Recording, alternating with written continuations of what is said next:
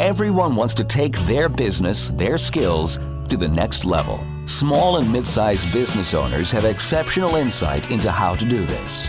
They endure and thrive because they find ways to overcome the challenges that come their way, and they can teach us valuable lessons to apply to our own companies and lives. Stephen Nooner, founder and owner of Alkali, a company with a unique process that helps businesses more effectively buy and manage their insurance programs. And Bob Gibbons, builder of Riata Commercial Realty, a real estate advisor and tenant advocate, are two prominent Metroplex businessmen who, along with their weekly guests, will ask their and your probing questions, finding impactful solutions that will help you reach for the next level. Here are your hosts, Stephen Nooner and Bob Gibbons. Welcome to the Next Level, conversations that propel business. This is your host, Bob Gibbons. And I'm Stephen Nooner, and I'm excited. I get to introduce a friend of mine today. A friend of mine from EO, Randy Haran.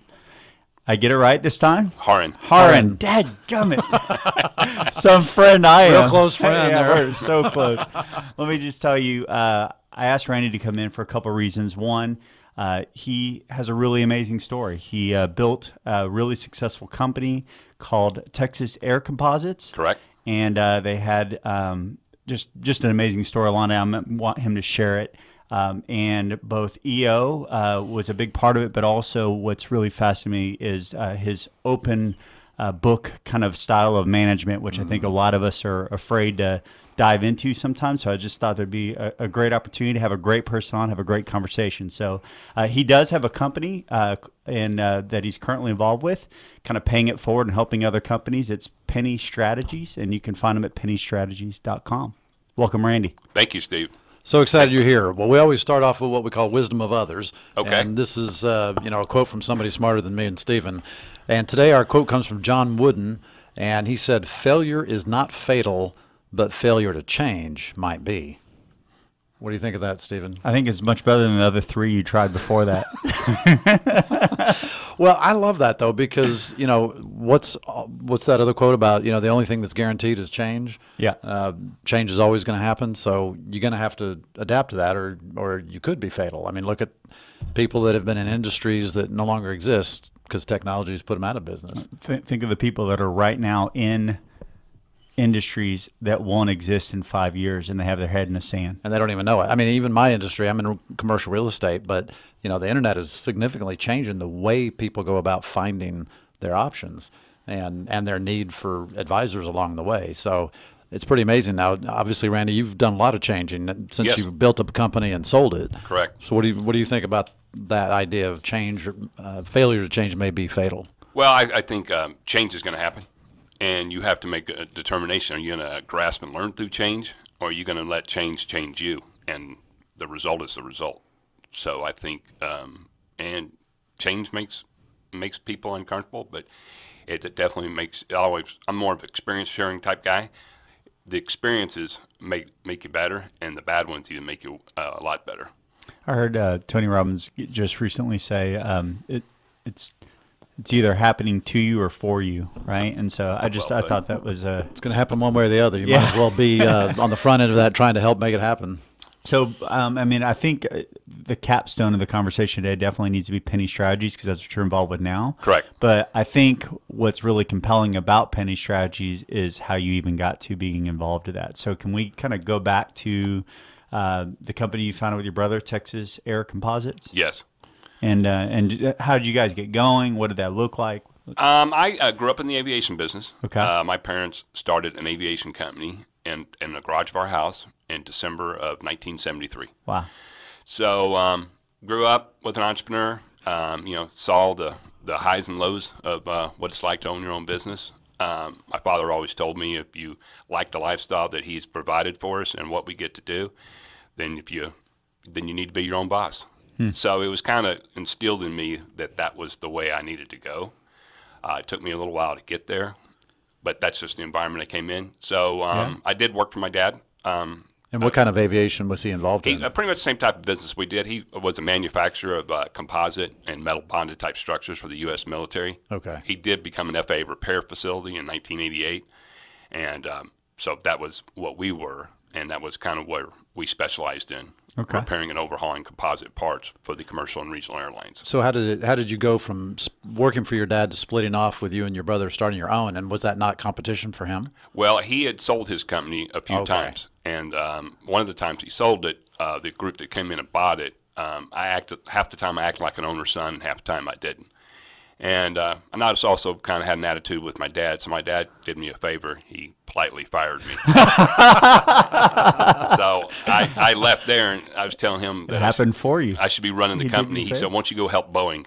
And that's where I went from 97 to 2000. Okay. And that's the period of time where I did a lot of growing up, started going to church, I got some therapy, and just really had to, had to make a decision. Was I going to be a victim, or was I going to control my destiny? And that's kind of what led me to start a business plan. Okay.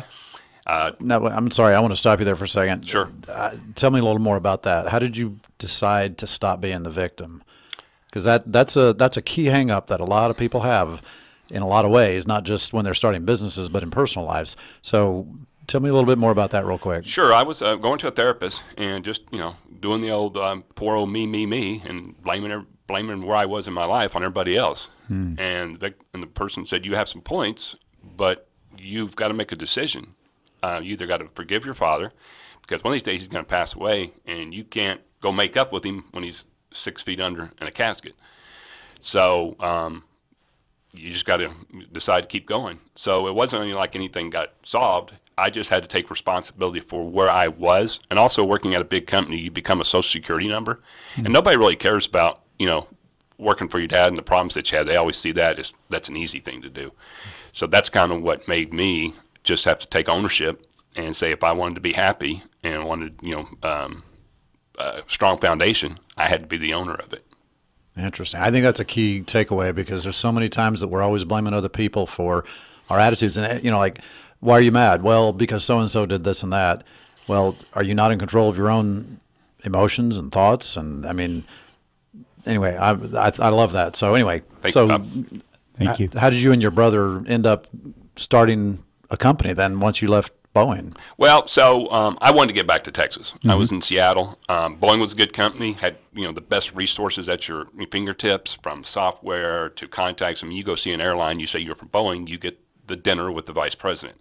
So I learned a lot of how a big company works and the goodness of a big company. So I just kind of said, hey, I want to get back to Texas, and I want to be my own guy. How can I do it? Well, because of my dad's name and his connections through the years, the best way was to go back to Dallas and start a repair facility. Okay. So I had a mentor, a guy named Mike Burkett, and he just he hooked me up with a guy named Tom Kane, and Tom helped me put a business plan together, which was kind of unusual for me, because I'm hyperactive. It's very hard for me to sit down, but that gave me a lesson on you, because you always go and put the information in that you like best. But anyway, the business plan. So I reached out to my brother and said, hey, I want to come back to Dallas. I want to start a business. He says, I do too. So that was kind of where we started. And we had some other partners, guys who helped us as well. And Tom was the architect of the business plan, and everybody else brought the information to the business plan. So you and your brother must have been engineers. No, I got a marketing degree. Oh, that's an obvious. But I can but I can make a customer think I know how to fix the part. And my brother's he's a people person too. I was the door opener and he was the maintainer. He was very good. And once we get into the customer, he could grow the count better than anybody could.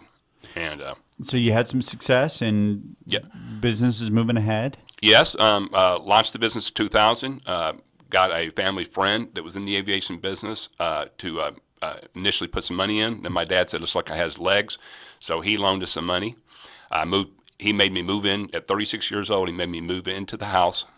He said, you're going to learn what it's like to be an entrepreneur. You're not going to get a salary. So for the first year and a half, I lived off 8 credit cards. Wow. And so so we just started the business, and my brother came 9 months after we started. He was already married and had kids, so we kind of wanted to get a little bit of traction before we picked up his salary.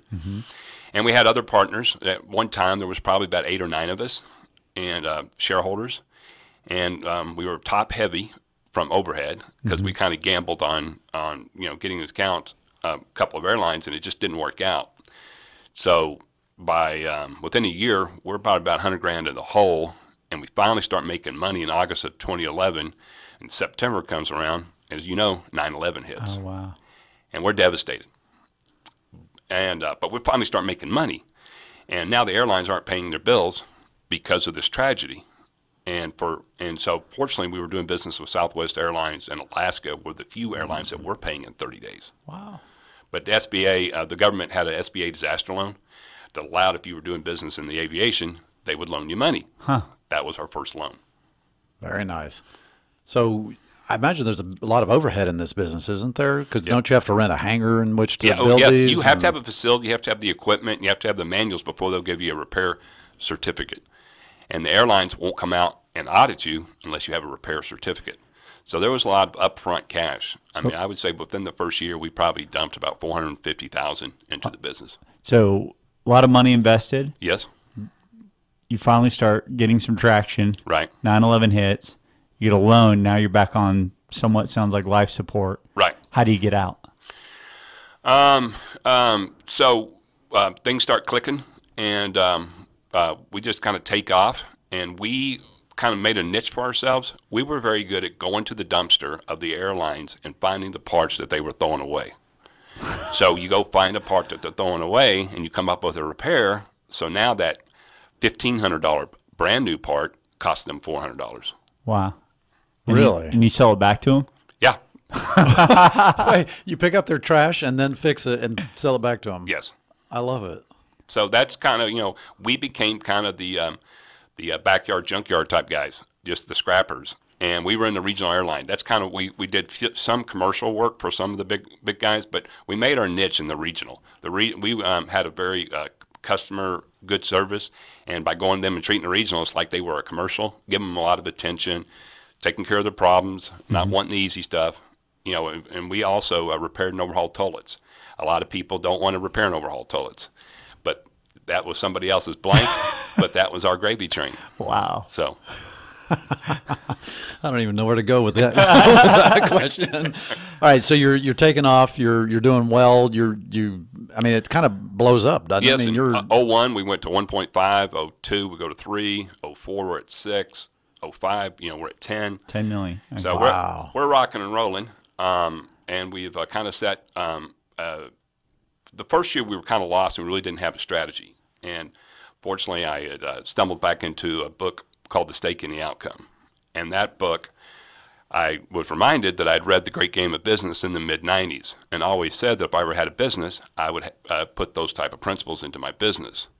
Well, The Stake in the Outcome really talks about partnership, having an ownership culture, putting the company first beside yourself. So it's all about we before me.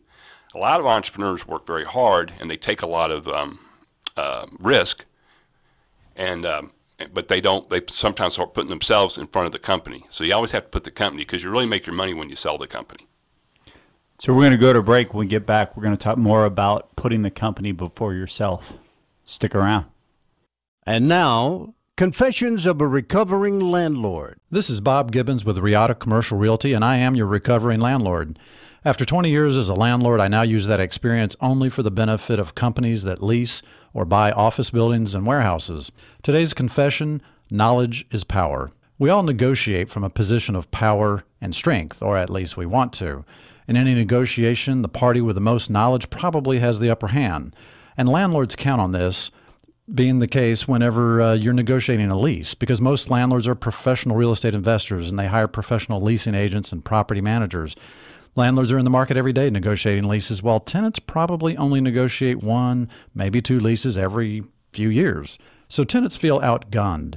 Don't let landlords have all the power. As a former landlord for 20 years, I understand how landlords think and what motivates them. So let me put that knowledge and experience to work on your side of the negotiation. To learn more, contact me at texastenantrep.com. Again, that's texastenantrep.com. Have you started making plans to take your business to the next level in 2016? Hi, I'm Stephen Nooner, founder and CEO of Alkali. We have a trademark process called the Empowered Advantage that enables CEOs, business owners, and entrepreneurs to more effectively buy and manage their insurance. Before sitting down to make your plans for the new year, here are just a few things to consider. Would you say that you have an actual insurance strategy one that you can articulate? Or have you just purchased a policy here and there over the years? If you have an insurance strategy, was it discussed under the pressure of a renewal deadline or considered earlier in the year to avoid fire drill decision making? If your answer was no to either of these questions, then you may not have the right partner on your team. Visit alkaliservices.com to contact us and take the next step to a bigger and better future. This is Roger Shake and Steve Walks from Legacy Consulting Group, and we declined our invitation to the Jimmy Kimmel Show to spend time with Bob and Steven. Welcome back to The Next Level, conversations that propels business. We're here with our guest, Randy Haran, and he's the former president and CEO of Texas Air Composites and the current owner and founder of Penny Strategies. You can learn more about him at pennystrategies.com.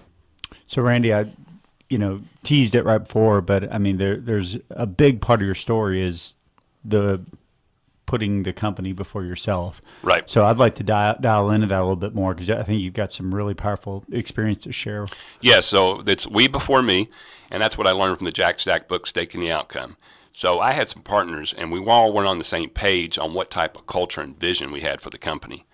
And they wanted to put themselves before the company, and which caused us to have a breakup. And in 2007, when they tried to take the company over, my brother and I were able to push them out through litigation, and we were able to get control of the company. Wow. And after that, we had everybody on the same page that we were going to build the company up. We're gonna make market salary. We're in the times that are good. We will share the money not only with ourselves but to our employees.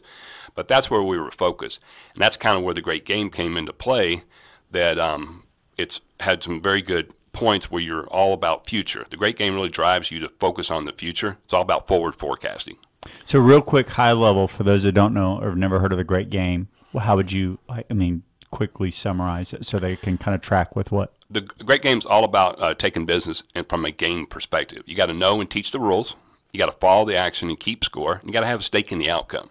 And those three principles are all centered over a number called the critical number. What's that one thing that keeps you up as an entrepreneur that if it doesn't get taken care of, it has a long-term negativity towards your business? And what was that in Texas Air Composites? We always, main one we focused for was profit before tax.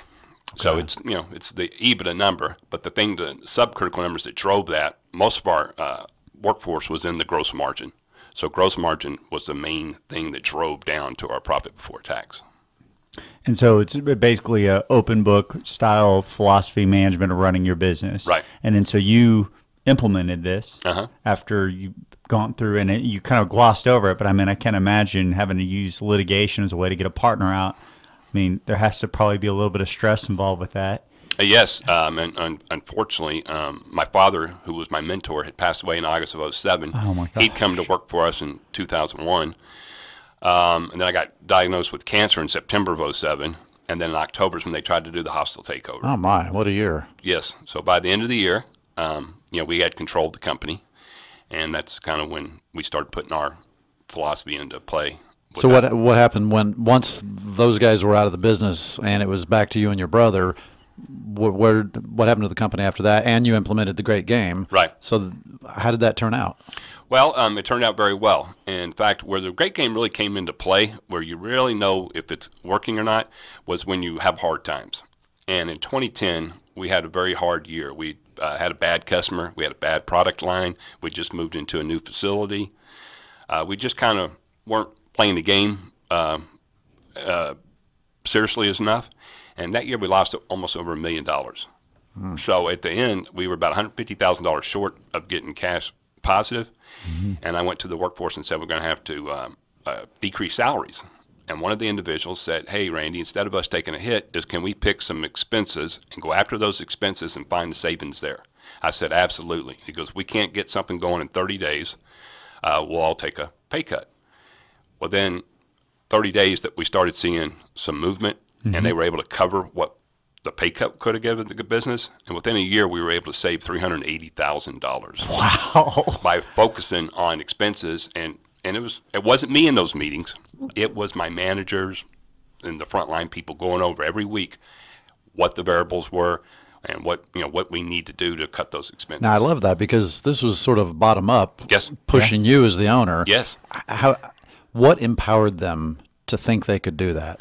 Well, they had something in it, because if you take a 5 or 10% pay cut, they're actually putting money into it. So for them to keep their salary where it was, they had to change the score. But even at that, though, something there had to have been a culture in the business to some extent that sort of made these people say, "Yeah, you're the owner, but guess what? I have a better idea." Right. And I mean, most companies, I don't hear that kind of attitude among the employees. Well, one thing about an entrepreneur, you find out fairly quickly that you don't know everything.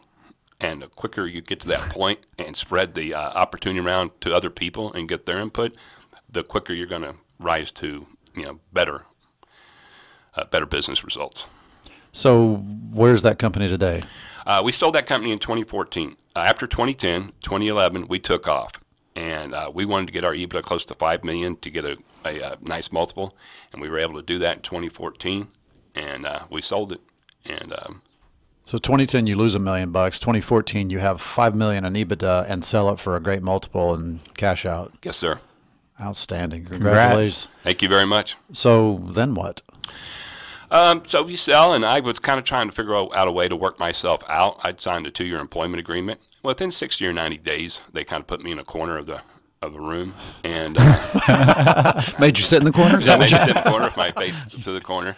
And they owned the company. There was no reason for me to be in it. I didn't have an earn out, so everything was taken. And so I kind of transitioned out and just kind of was kind of figuring out what I was going to do and where I was going. I did a lot of celebrating, and that's where I kind of wanted to get back into the great game. That's my passion, is helping entrepreneurs and talking about my experiences and using the great game to help them build a foundation, for a good exit when that time comes. And so that's what Penny Strategies does now? Yes. So you guys are helping companies implement basically the secret sauce, if you will, of what you did with your company. Yes, that is correct, Steve. Yes. That's awesome. So Penny Strategies, when I first heard the name, I thought, penny stocks somehow. I was going to hear about, some great way to invest using penny stock strategies, but that's not it at all, obviously, since it's all about implementing the great game of business into companies. But where did the name come from? Well, when I was 19, Bob, I knew everything. I was just finished the freshman year out of college. Didn't we all? And I was place class president of my fraternity, so I was the guy. And anyway, we went up to go buy some burgers, my dad and I, and some fries for the family at Wendy's. And it was $19.96, and my dad gave me a 20. And I gave the lady 20, she gave me 4 pennies. Well, I was 19. I'm too good for 4 pennies. So I threw the 4 pennies down on the ground. So my dad made me pull to the side. He got out of the car, went back over to the drive-thru, picked up the pennies, got back in the car, and was very intense on his feelings that I had disrespected money.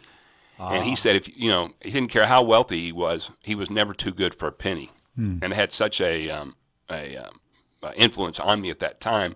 From that point on, I always pick up any pennies, nickels, quarters, wherever they are.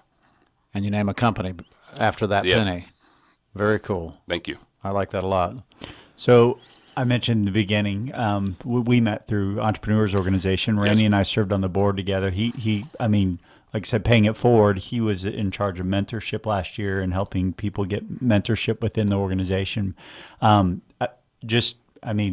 What was the experience along this? We didn't talk much about it, but what was the impact of EO for you through all those times?